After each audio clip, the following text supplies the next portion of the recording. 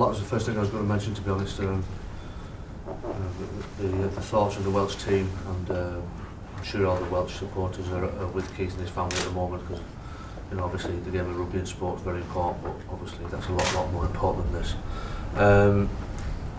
He's an outstanding player who me and Rob was involved with on the Lions, but his replacement was a very strong replacement as well. So I'm sure the Irish will be trying to give him as much confidence as possible just coming into the team. But as I said, I think the most important thing from Keith's point of view is to say that we're all sending our best wishes from the Welsh camp, and I hope his child's back and healthy soon.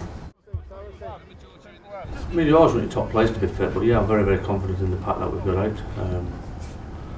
We know we're up against some players in tremendous form from the Irish camp, which has been proven by the provinces, how they've been playing in the Heineken Cup. I mean, some of the rugbymen they've been playing has been absolutely outstanding.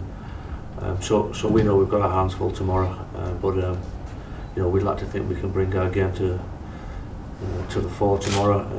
Obviously, I'm looking at the defence, and Rob's looking at the attack, and counteract what is potentially a superb attacking team, meaning the Irish team.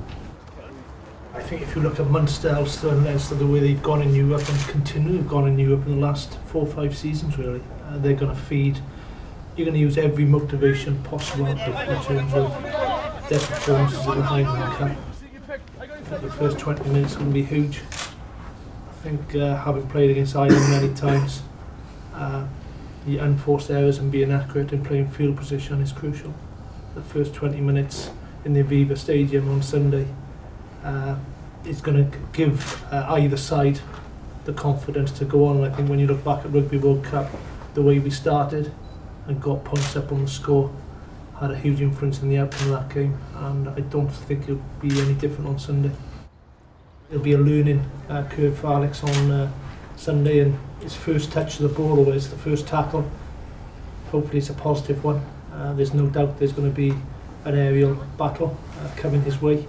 Ireland like to put the ball in the air, and I'm sure that will be very evident in the first 10-15 minutes, and we counteracted that in Rugby World Cup, and I'm sure our back three, along with Alex, will do that on the weekend. And it's great to have someone with the physicality, a little bit different to Shaun, but his pace and his physicality is obviously a welcome addition to the backline. I think people have been tackling and jackling for 100 years of rugby, or 100 odd years what rugby's been playing, and the standard of tackle, the first up tackle is the most important thing, to allow those good jacklers, and I think we've got quite a few good jacklers in our team, to get in there and get in on the ball, and that's one of the beauties of the games of rugby union, is the fact that predominantly every time the ball comes into play it's a contest for the ball, and obviously the breakdown is one of those contests, and it's something we're aiming to excel again at on Sunday.